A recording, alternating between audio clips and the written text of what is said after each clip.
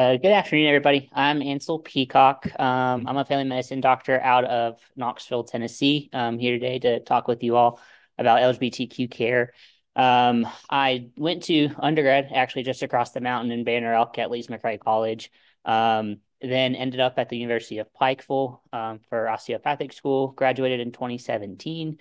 From there, I went to Southeastern Hospital in Lumberton, North Carolina for my traditional rotating internship, and then completed a 3-year family medicine at Lake Cumberland Hospital in Somerset, Kentucky.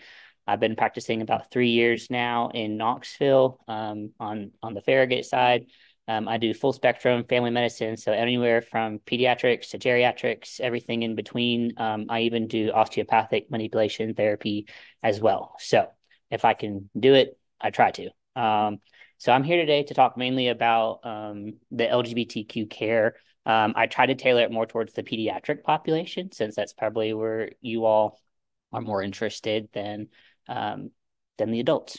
So um, we'll get this up and going. So learning objectives today. Hopefully, we'll be able to understand just basic terminology for LGBTQ care. Um, and then be able to make that comfortable diagnosis of referral for gender dysphoria. Um, we hope to also understand kind of our role as a medical provider to the community, be familiar with the care and management of both transgender patients as well as sexual minority patients. And that usually refers to more of their sexuality, so gay, lesbian, bisexual, etc. So we'll go into all those details. So I said we're going to start with the basics. So I like to differentiate the difference between sex and gender. So sex is what's inherent by birth. This is usually going to be your genitalia, your chromosomes, the things that we cannot change when we are first formed. Whereas gender is more our behavior, our culture, our gender expression. That is influenced by external factors. So I'm sure you've seen a lot of these, letters before. So I'd like to just touch on them briefly. So the L usually stands for lesbian. So these are women who are attracted to women. Gay identifies men who are primarily attracted to men. But they will use this term kind of more broad spectrum as well. Bisexual individuals are individuals that are attracted to people of their own gender at birth, as well as the opposite gender. A transgender person is someone whose gender identity differs from their sex at birth. And so we'll talk a little bit about that spectrum as well.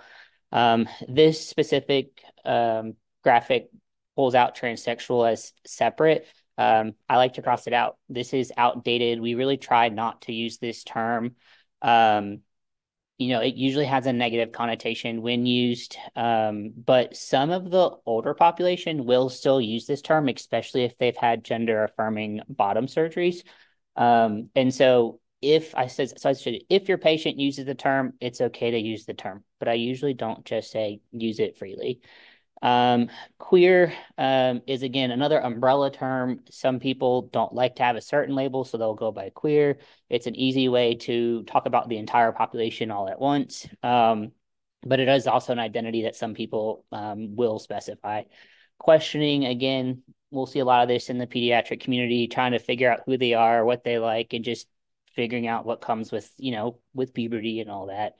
Um, Intersexed individuals, we'll talk about this very briefly, but these are people whose sexual anatomy does not fit the traditional female male. So these are going to be, um, your Klinefelter syndrome, so your XXYs, your Mullerian agenesis, et cetera. And we'll talk about that.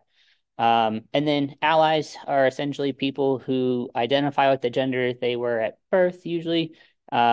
And they have your basic heterosexual identity most of the time, and they will support the queer community.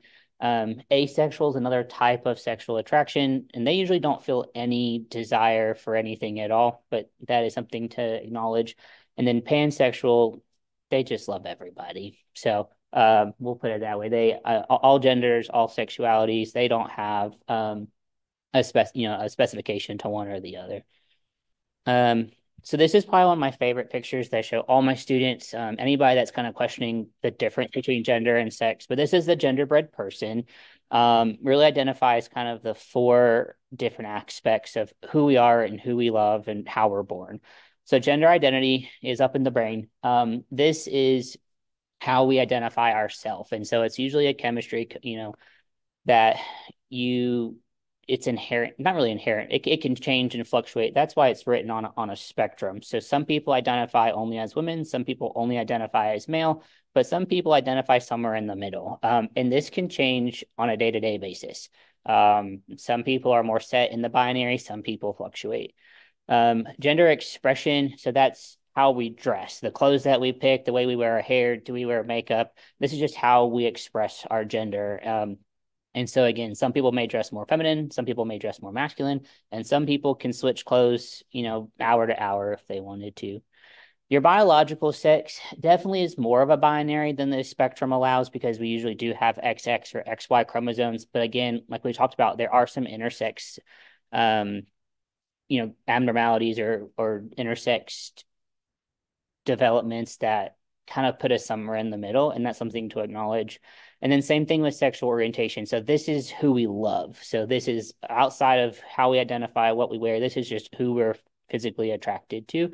And so heterosexual identifies people who identify as one gender and are attracted to that same gender. Homosexual is when you identify as a gender and you're attracted to the same gender. And then bisexual, again, is in that middle. But again, this can fluctuate. Everybody doesn't have to pick, one of the three. Another just complicated picture that I like to show, it's complex. So you can fill anywhere in this. This is just who you're attracted to here versus, how you identify, all in the middle. But again, I like the complexity of this picture. I think it really shows the complexity of sex and attraction and gender, and all that. So differences in sex development. This is the new term for intersex disorders. This is kind of that general term for people who are born with reproductive sexual anatomy that doesn't seem to fit that typical male or female. So these are congenital. These are the way that people are born. They have no choice over these. These can affect anywhere from sex chromosomes to just internal reproductive structures to external anatomy. They can again correspond with any identity, any expression, orientation, etc. This is just that one part of that genderbread person that we talked about. And then again, this is another biological fact that someone's body and mind may not correlate with their behavior and identity. So these are just some basic examples. I'm sure you've seen a few of these, but Klinefelter syndrome is kind of that big one. A mosaicism, Turner syndrome, where they only have XO, even something like a hypospadias or a clitomegaly, because it's not your typical idea of what that external anatomy should look like. So how common? It's actually more common than we think. Some of them are definitely more rare, such as the partial androgen insensitivity, but things like, Klinefelter syndrome or even Turner syndrome are, 1 in 1,000 births. And if we think about how many deliveries happen at a hospital a year, I mean, that's at least, one baby most of the time, especially at big hospitals. So to break down what transgender means, so transgender is again someone whose gender identity does not identify with the sex they were assigned at birth. And so you'll see me use these terms a lot, either F to M or female to male, or M to F, which is male to female. We also identify them as AFAB or AMAB, and that just stands for the assigned female at birth or assigned male at birth. These are good terms to have in your dictionary so that when you're charting about somebody in the community, you can kind of use the appropriate terms without, with at the same time respecting them. Other terms that you may see, again, transsexual, transvestite. I did include ICD-10 codes just, when you're going to chart these. There is still an ICD-10 code for a transsexual patient. A lot of people will reach for this one, but there is an ICD-10 code for gender dysphoria, and we'll talk about that one too. And then I bring up transvestite because, again, there's an ICD-10 for it. If you type in trans, it probably pops up. But I like to specify that, these are people who they typically this is just a gender expression. We'll put it that way. It's not a sexual identity. It just because they wear the clothing of the opposite gender does not mean they want to be the opposite gender. Does not mean that they're attracted to the opposite gender. This is just a form of gender expression, and it's usually done for entertainment purposes. So things like drag, etc. So again, just kind of keep that in mind. So gender dysphoria. So again, that ICD-10 code is that F64.9, just to keep that in the back of your mind. So this is anybody can make this diagnosis, and this is from the DSM-5. This is really all you need to know. So with adolescents or adults with gender dysphoria, they have to experience at least two of the following for 6 months. And so that's can either be that marked incongruence between your expressed or experienced gender, and then the one that is natal to you and that come with the secondary sex characteristics. You have a strong desire to get rid of your primary or even secondary sex characteristics. You have that strong desire for the characteristics of the other gender.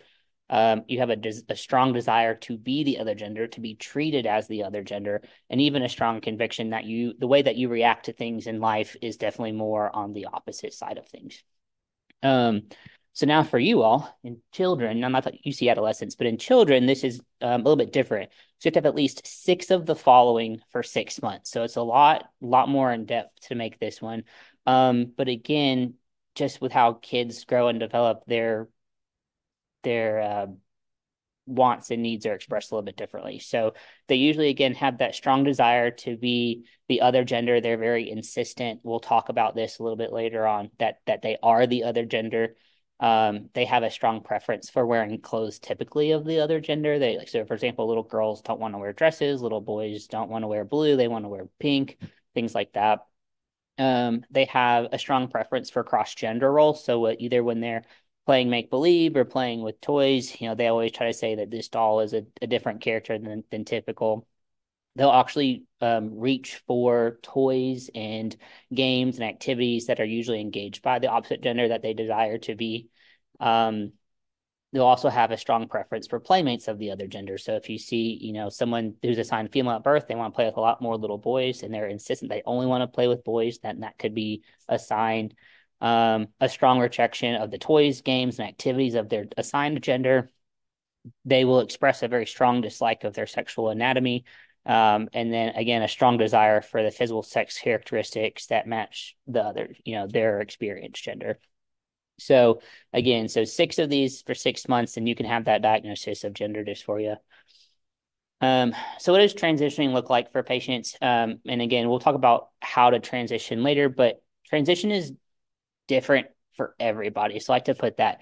Not everybody's going to do the same thing, but most of the time when they're transitioning, there's a social aspect. So how you're being talked to and experienced by your peers. There's a legal aspect, changing your name, changing your birth certificate, gender markers, licenses, social security cards, etc.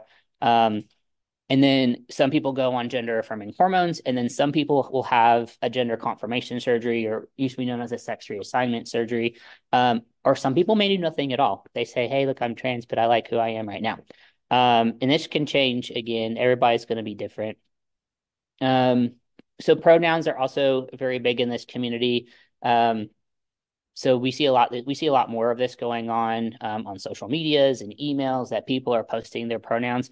And as an ally, it's really important that you share your pronouns, because then it then normalizes pronouns for everybody else. And so if everybody's doing it, we're less likely to pick out somebody from the crowd and say, oh, look, they're sharing their pronouns, something must be different. So common ones for, people who identify more on the feminine side, she, her, hers. That masculine side is he, him, his. And then we'll talk a bit about the non-binary. And they tend to go for they, them, theirs, or even the zizai here. And so you don't see that a lot. You see it definitely more in, I'd say, the queer community versus someone who identifies as the binary trans. But these are just examples. And I know people struggle with the they, them, theirs a lot, because, how can you use a plural for a singular person? But we do it more than you realize. So like if you're at a mall and you see somebody over there, you're just like, oh, did you see them over there? You're using it without realizing it, and you're only just addressing one person. But misgendering is huge when it comes to this community. It's a very simple thing that can be done. It's hard at the beginning, but then the more you practice it and the more you do it, the easier it gets. And then the non-binary gender identities, again, we'll briefly talk about these, but these are kind of those people who don't conform to any expected standards. So they're somewhere in between. They can identify as agender, so no gender at all. bi-gender, a bit of both, gender fluid, where they switch back and forth, or even just a gender queer, like I said, is that umbrella term that they don't really know. They don't feel like anything, but they don't want to assign a label to it. We will talk a little bit about how to, how they want to go through their transition if they choose to transition. A lot of times it's like a lower dosing of hormones, and things like that. So, all right. So that's the basics. So now we're going to kind of get into what our role as the provider is, or as the physician as well. So despite, progress, there's still a lot of disparities. So this community, no matter how old they are, experience a lot of inadequate, inappropriate care, whether it's implicit bias, unconscious bias, discriminatory act, or just you've never taken care of one, and so you don't know the right steps. So it's just kind of there's not that education that's been there. And then a lot of these community also suffer from just that disparities in mental health, behavioral health, physical health, and that makes them more likely to take those risk-taking behaviors. And so that's where providing education, like talks like this, and again, having different clinics or exposures can help. So just again, increasing the awareness and the knowledge of their health, that their health risk. And then, training students, training residents, just to how to provide care early so that when they get into their practice, it now becomes, a normal part of their day to day. And then also just inspiring the younger generation to be an advocate, which, I'm seeing a lot more of, which is excellent. One of my favorite studies was an ED study, or emergency department study done on equality.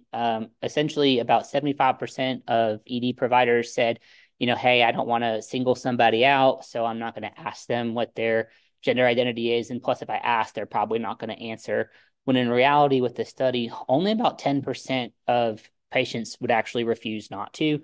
And the study that I saw with kiddos, actually more kiddos were more likely to tell you what their gender identity and sexual preference was. All you had to do was ask.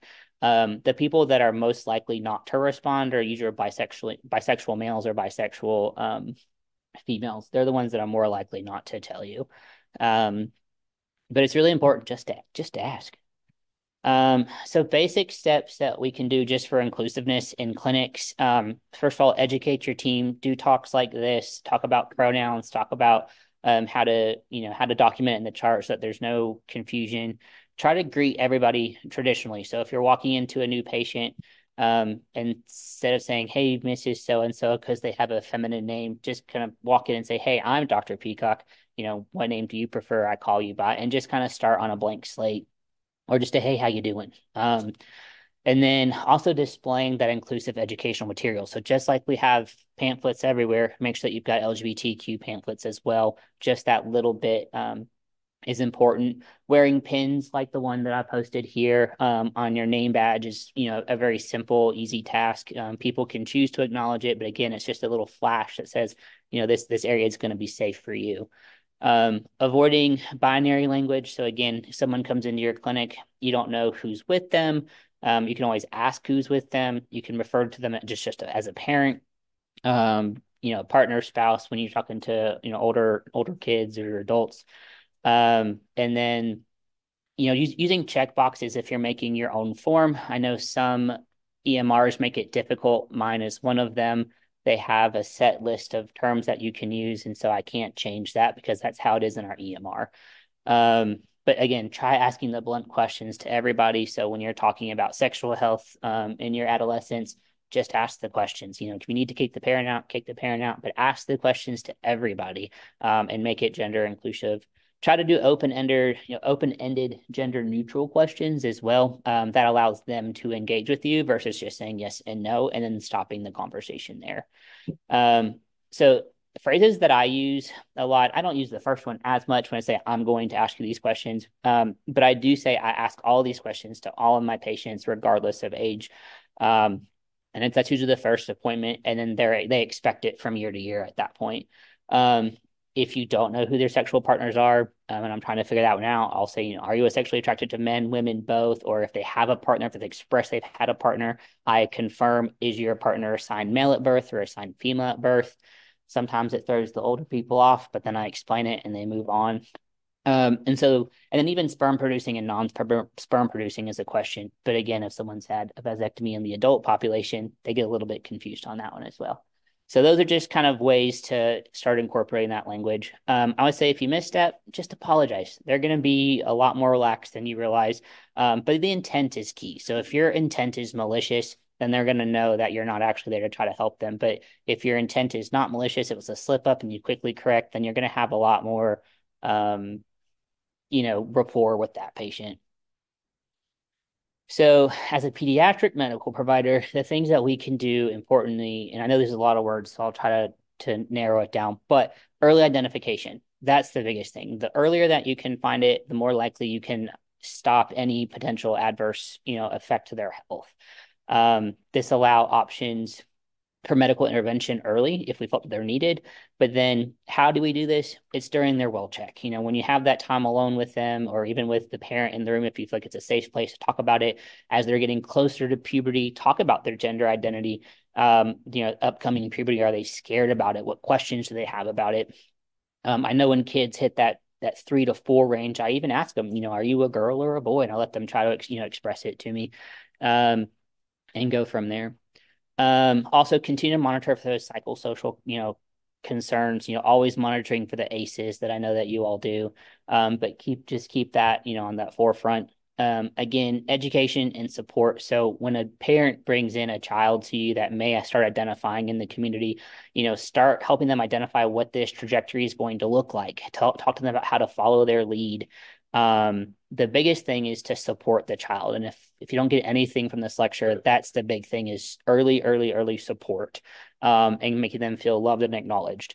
And then also acknowledge the parent. This is a big change for them. And so, they probably never had to do this before. This is not how they predicted their parenting journey was going to go. So acknowledge that this is new for them and that you're going to help them through it as well. Um, and then when the time comes, you may need to do any type of letters that help with name change, gender change, things like that. There's great templates out online, that you can use. I usually just make one, save it on my computer, and then use it, for everybody appropriately. And then appropriate referrals. So whether you feel comfortable or not, there are referrals for mental health, depending on what's going on. There are sometimes some specialized gender clinics. I think family medicine here still has one, but I'm not sure. I'm seeing some head nods.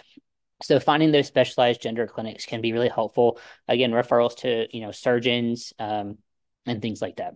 So this is where I kind of talk about that insistent, persistent, and consistent. So the kids start to become aware of their gender, usually between 9 months and 3 years old, and they're aware of their genitals even earlier. And so we start to kind of look for these changes, these inconsistencies.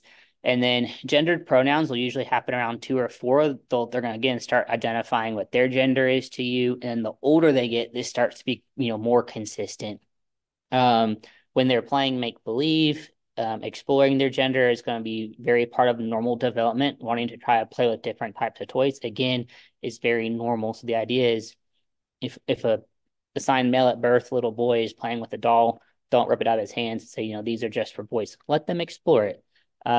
But we all know that. But then as a child begins to identify themselves as either non-binary or the other gender, they're going to be insistent. They're going to tell you hands down, this is who I am. It's going to be persistent. It's not going away. It's going to continue. And then it's going to be consistent. It's going to be a day-to-day thing from situation to situation. It's not going to change. So those are the kind of the 3 big things to look out for. So more development here. We are seeing a lot higher numbers of these children and adolescents coming in for evaluation, and treatment for gender dysphoria and non-binary identities.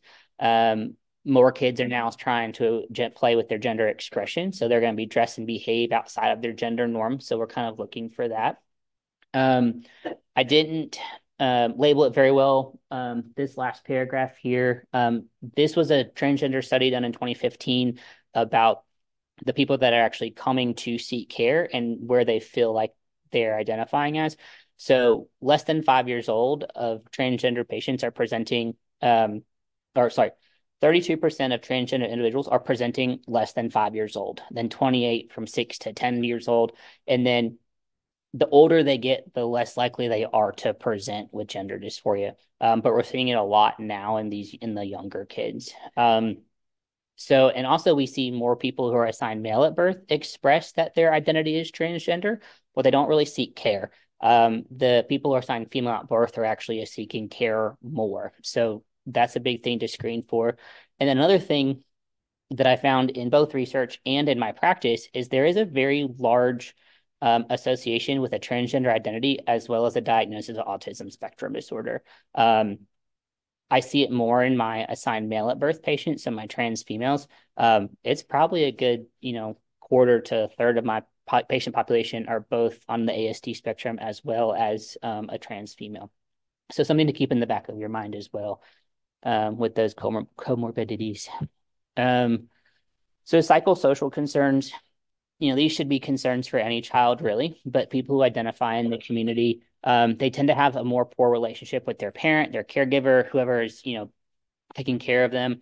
They're really scared of family rejection, loss of support, especially the older they get, especially if they're, middle school, high school, if they come out, are we going to be kicked out or whatnot? You tend to see some more social isolation and peer rejection as well. So if they're starting to act differently, no one wants to hang out with the weird kid, right? And then now that we have online communities, games, things like that, we're seeing a lot of people go towards their friends online and less friends in person. I have a few kiddos that I'm taking care of, and I said, "Well, what do you do for fun?" They say, "Well, I talk to my friends on my Xbox." I said, "Do you have friends in real life?" And they say, "Nope, just my friends on my Xbox." And so I'm like, "All right, well, we got to figure out how to get you out and socializing." These kids are also more likely to have any verbal and physical victimization. This can lead to sexual assault, and then as they're older in those adolescent years, even potentially intimate partner violence. Um, Again, that same decreased sense of well-being and self-esteem. With the academic and school problems, if their school is not supportive, these kids are also more likely to have more issues with their learning, their engagement, et cetera. So trying to get the school on board as well. A lot of the kids in the community also start developing eating disorders, especially people who are assigned male at birth. We see a lot more because they're trying to be skinnier, maintain kind of that skinny feminine um, body habitus, or even trans masculine patients, people assigned female at birth, they're trying to avoid the hip growth, when they're hitting puberty. So again, they'll try to keep their weight low as well. But then on the other side of things, because they're socially isolated, they're not exercising, they're not getting involved, we also see that higher risk of obesity too. And then because they don't want to be obese, that can lead. So it's a vicious cycle that we're dealing with. Again, substance abuse, and even just regular use in kids of adolescent ages. And then, of course, depression, anxiety, self harm, suicide, homelessness, even sexual exploitation. So, one thing that they didn't know is that the closer that the transgender child or adolescent's relationship is, so like parent, sibling, etc., for that negative response, the more damaging it is. So, trying to keep the home the safe space is what's really important. So we're going to kind of divide it up into two groups now. So transgender youth and then sexual minority youth. So we'll start with kind of trans youth. Again, the biggest thing that needs to come first is the safety and the well-being of this patient. So if this patient expresses to you in private that they might feel trans, but their parent may not be supportive, the question is, how can we start bridging that gap, talking to the adults or finding a safer living option for this patient if needed. Care again should be individualized. They should be across the board for everybody, community or not, but individualizing their needs, their goals, their development. And then again, the appropriate referrals if you need to. The biggest thing now with everything going on politically is just the awareness of the state legislation. So in Tennessee, under the law of HB1 SB1, medical providers are prohibited from treating transgender youth with evidence-based medical treatment. And any youth that was receiving care prior to this law must end that care by the end of this month, essentially. This does not affect mental health care. So if they're still identifying as part of the community struggling, they can still seek out, care through a therapist. They just cannot do any medical interventions with hormones or surgeries until they turn 18 years old. So that's the biggest thing now is, well, what do we do to help treat these kids? So again, the biggest thing, that mental health approach. So these are the four kind of biggest approaches that we see parents and doctors taking. The best one to take is the affirming approach. So if they come to you and they say, "Hey, I'm the opposite gender," you say, "Yes, you are. What can I call you? What are your pronouns?" And allowing them to start socially transitioning, whether that's clothing, haircuts, makeup, anything with gender expression, and letting them do their thing. And that kind of leads into that wait and see method. So allowing them to express their gender the way they want to and kind of see what happens, because this can change as they get older. Um, the biggest thing that we try not to do is redirect. And so some people will try to redirect that behavior away. So they'll say, well, maybe you should only be this at home and change your name at school and go by your normal name at school. Um, they'll try to redirect it. They'll try to push them into more of the gender specific activities, and they try to kind of force it on them. But then we also used to see reparative therapy. This is now illegal in many communities, but this was that conversion therapy that was really big in the religious and conservative communities. So again, affirming therapy is the best way to do it, and then wait and see is also okay because you're not really discouraging it, but you're letting them take that role. You're following the lead. So when do we start referring kids? When they start seeing issues with coexisting anxiety, depression, even suicidal thoughts. That's the time to get them in with a good mental health provider. Again, another affirming way to let them know that this is okay and we're going to help you through it. Or if they want any additional support, resources. A lot of communities will have, groups where a lot of transgender kiddos can get together, have that social group with other kids like them. Letting parents know about PFLAG, which is a parental group for the LGBTQ community. There's usually one in most communities. So trying to find that additional support. Um, and then if they're not gender dysphoric, but then what do we do to kind of go forward to plan for treatment in the future? Because that gender dysphoria can come in at any time. And then even caregivers who are uncomfortable. So the caregivers also need a safe space. So that's where we can come in too, is if the caregiver is struggling with how to support their transgender child, we can say, okay, well, now let's go to therapy for you so that you can start expressing your concerns in a safe way as well. So phenotypic interventions. So these are how we change the way that we look. So the first one that we can do for kids that doesn't involve any law breaking here in Tennessee would be social transition. This is fully reversible. It just allows that youth to live, partially or completely as their asserted gender. So that's again the hairstyle, the clothing, pronouns, and then even a new name if that's what they would like. And so we can do this as a provider by helping them come up with plans on how we can, introduce them to family and friends, how to help the school and the school staff, adjust to their new name and how to create a more safe environment, whether it's a bathroom situation, a bullying situation, et cetera. So again, that safety plan. And then again, back to the providing the medical documentation when needed. And then once they're old enough, prior to the HB1, SB1 would be a hormonal transition. So puberty blockers in some states are still allowed, or even depending on their age, the initiation of those gender affirming hormones. And then kind of that last step is surgical transition. So I always like to ask, when people come into me, what surgeries are you thinking about? Have you thought about surgeries? And usually they have an idea of, do they want to go forward with any right now or whatnot.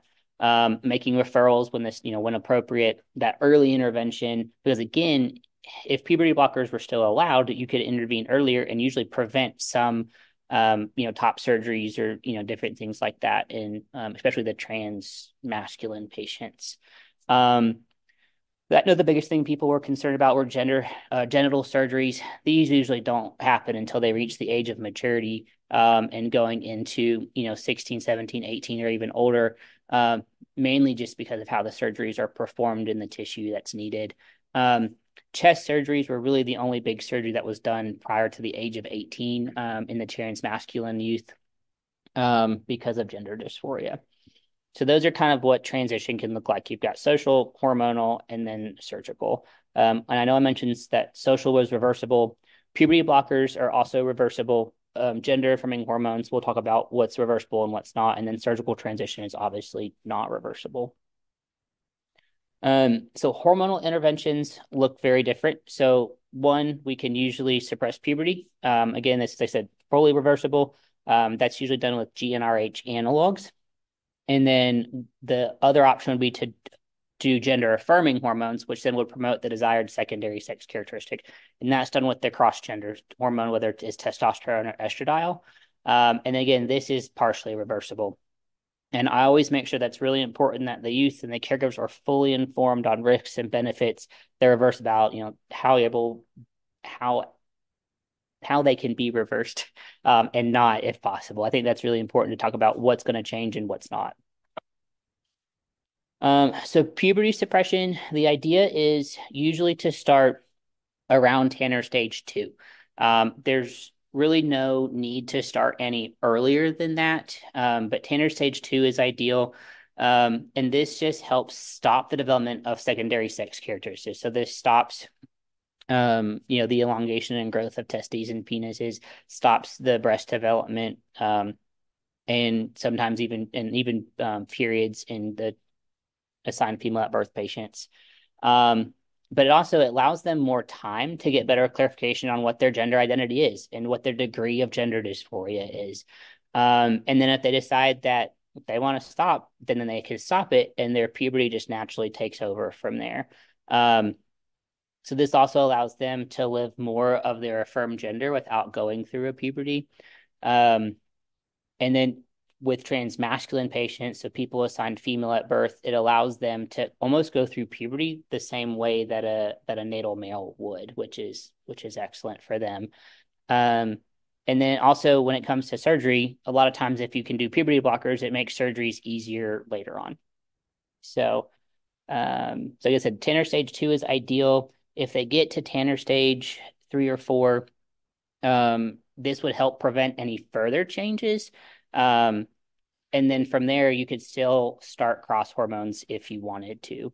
So in that transmasculine patient, I know I've mentioned it, allows for the suppression of menses when using lower doses of testosterone so they can mature at that same rate as their peers.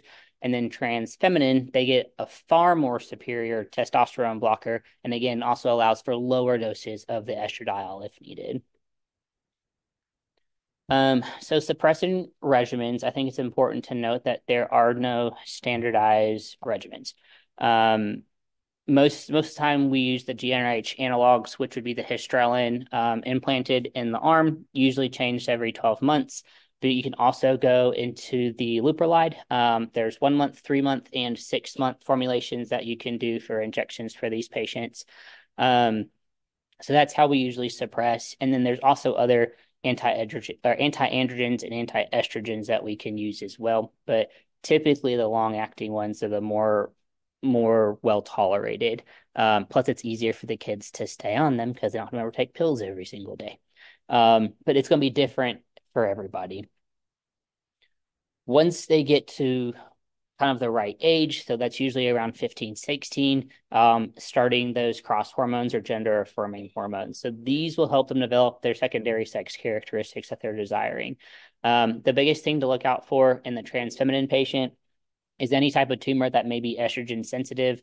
Again, those are super low risk in small people, but risk for blood clots, any type of liver dysfunction. And then the transmasculine, again, same thing, a testosterone sensitive tumor, a pre-existing polycythemia, and then again, liver dysfunction. So like I said, typically start around age 16. And then routine monitoring usually includes testosterone, estradiol, renal function, liver function, A1C, and lipids. And then usually the first year that I see patients, I usually see them every 3 months. And then after the first year, every 6 months that I do these labs. Trans feminine regimens typically involve the 17 beta estradiol. There are different ways of doing that. So there's oral, sublingual, topical, injectable, and even pellets. Again, pellets are when people are on a steady dose, and they're on it a little bit longer. The biggest thing that we're looking for is we're looking for that the redistribution of body fat, decrease in muscle mass, a skin softening. They usually have a little bit decrease in their sexual desire. So sometimes that's good, sometimes that's bad for people, but we tend to see those breast growth, a decreased testicular volume. The older they get, we worry about, decreased sperm production if they want to have their own children. And again, we'll talk about that here in just a bit. And then there are no voice changes, unfortunately, especially if you start after puberty, and their voice has already dropped. You can also add testosterone blockade if you need to. So say they came to you later, they're too old for the GnRH analogs, then you would do an estradiol and a testosterone blockade. So spironolactone was kind of number one used, followed by finasteride. But now that bicalutamide is generic, it's a much better testosterone blockade, and it's cheap now, which is nice. Transmasculine usually involves some type of testosterone, so testosterone cypionate or ethanoate, a gel, or again, pellets. And the things that we start seeing with them is more skin oil, more acne, facial hair, body hair. They start to get that male pattern baldness, increased muscle tone, a fat redistribution, periods go away.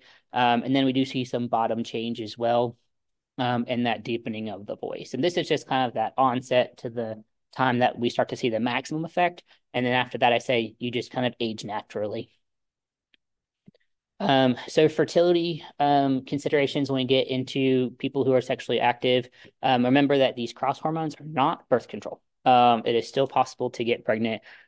So when talking with a transmasculine youth, if they still have a partner who's sperm producing or assigned male at birth, we talk about different ways to prevent pregnancies, on top of condoms. Usually I go for more of a progesterone base, whether that's just the mini pill or trying to get one of the longer acting IUDs or the arm implants. Is very, very helpful for these patients.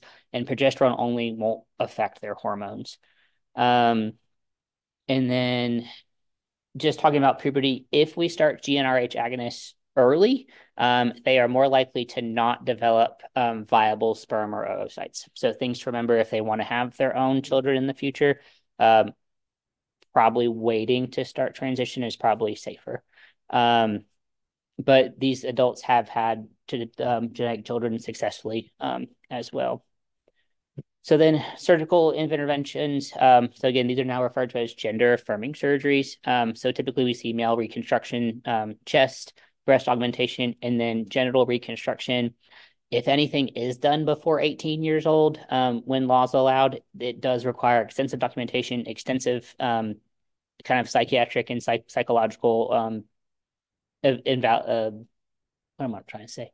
Evaluations. That's the word. So it's not something that's taken lightly. So then sexual developments. Now we're going to talk about more of the sexuality of things. So again, remember, these are independent objects. They do both evolve very rapidly during that adult and adolescent and young adult years. Again, prior to puberty, you might see them start talking, experimenting with under gender play and expression. But again, this does not predict their sexual orientation. That is something completely different than their gender. Usually people can start being more aware of their sexual orientation around 9 or 10 years old. So they might be able to start expressing these things to you. They might explore their attractions through play, fantasies, behaviors. And some will keep these private. Some are a little bit more open with them. But again, sexual identity does not always dictate sexual behavior. So just remember that.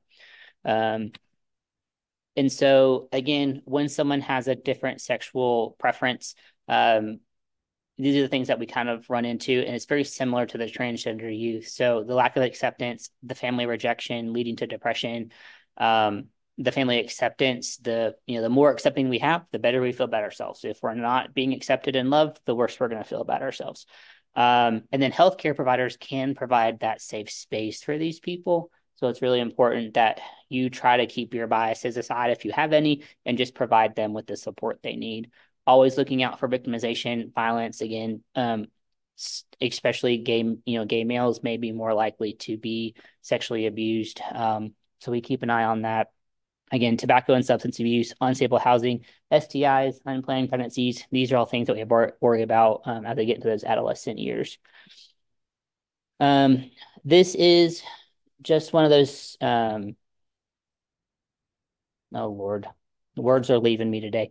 But these are the things that we're looking for when we're caring for these sexual minoritized youth. So we're looking for what strengths do they have, how safe is their home life, where are they at in school? How far do they get in school? Is their job safe? Are they keeping in employment? What activities are they into? Do they use drugs? Do they use alcohol, tobacco? Are they depressed? Are they thinking about self-harm, safety? And then again, their sexuality. Just ask. They'll tell you most of the time. Don't assume that just because a female comes in asking for birth control that they're sexually active with a male. They could just have really bad periods. Normalize the process, just kind of talk to it very normally. And then if they're not being open, ask more specific questions. The more open-ended they are, the more specific, the more likely you'll get the answer that you want. Um, STI screening, again, should be performed based on sexual activity and not orientation. I believe starting at age 16 is when the USPTF starts recommending annual chlamydial gonorrheal screening. You can add syphilis and HIV if they are sexually active. If someone tests positive, then you should screen them more often. Um, from there, you can add Hep A and Hep B immunization, or sorry, Hep A and Hep B testing if they're not immunized, and if they are not immunized, get them their vaccines. And then same thing with Hep C. That should be added to men who have sex with men. That's what the MSN is. If they have both same sex and opposite sex partners, if they're using no protection, whether it's vaginal or anal penetrative sex, if they test positive on their STI, screen for Hep C. That's the big one. Cervical cancer screening usually is not initiated before 21 years old. Now, if they do have HIV and they're younger than 21, you do start this cervical cancer screening upon the age that they're diagnosed with HIV. Real quick, just PrEP and PEP. These are ways that we can prevent HIV. So these are behavioral. So behavioral interventions are always first line. Using a barrier protection, avoiding condoms that are lubricated with the 9-oxonyl 9. That's actually a lubrication that can wear down the protection. It can also cause more friction, which makes more micro traumas, which increases the risk for HIV. And then again, appropriate toy hygiene is important. And then for people who have herpes, you can use valcyclovirus prophylaxis. So PrEP is pre-exposure prophylaxis. So you're going on that antiviral before someone has HIV. There are two ways to do it. There's emtricitabine tenofovir alafenamide and then emtricitabine tenofovir disproxil. The second one, it has a generic option. And so that's usually going to be the cheaper option. That generic option has also been studied in people assigned female at birth, whereas the first one has not been studied in people assigned female at birth. So you have to think about that when you're picking one of these medicines for the PrEP. But it's a daily pill. In the pediatric population or the adolescent population, it is weight-based up to 35 kilograms. Once they hit 35 kilograms, it's a single dose for everybody. And then you just take it every day, which makes it really easier. But say someone is not on PrEP, they have an exposure. You can do post-exposure prophylaxis. This is approved up to 13 years and older. And you use the generic option that I talked about, starting within 72 hours of that intercourse, and you take it every day for 28 days. These can decrease your risk of contracting HIV by about 99%. It's like 99.91 or something like that. It's a big decrease. And then you can also use doxycycline for chlamydia and gonorrhea, post-exposure prophylaxis as well. Did not put that one in there. And then the last big thing, immunizations, no different than your normal kid. Just try to get them as vaccinated as possible. But the ones that are really, really important are going to be your Hep A, your Hep B, your HPV, and your meningitis.